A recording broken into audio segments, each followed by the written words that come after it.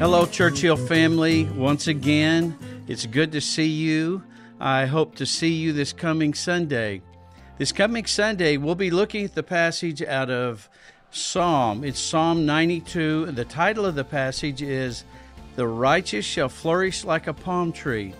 We'll be looking at the characteristics of a palm tree and comparing that to the life of a believer. It'll be a very interesting and encouraging message. Also, let me tell you about the upcoming Sundays this month. On the 17th, we'll be looking at Jesus' triumphal entry into Jerusalem. On the Sunday, the 24th, we'll have a joint service, English and Spanish, and we'll be taking the Lord's Supper together. That's going to be a really good service. It's going to be very powerful. You won't want to miss that service. And then on the 31st, it'll be Easter Sunday. That is our 4x4 Sunday where Sammy Tippett will be preaching for us. That's going to be a great, great day. Also, let me mention one thing in closing.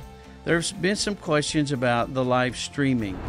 This last Sunday was the first Sunday that we have not live streamed.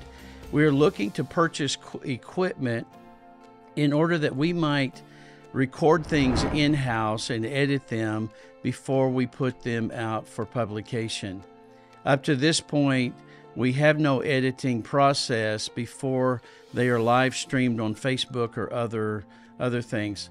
And if you voted for the 2024 budget, that vote was taken back in December 2023.